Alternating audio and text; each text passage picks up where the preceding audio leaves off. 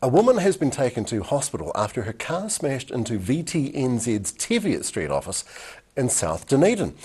The condition of the victim is unknown, but she did report back and neck pain. Emergency services were called to the crash just after 9 a.m. today. The woman's car was hit by a truck pulling out of Nichols Garden Centre in Teviot Street. She made a left-hand turn, colliding with the VTNZ building. Firefighters freed the car from the building to allow paramedics to get the woman out of the car. No one else was injured in the incident.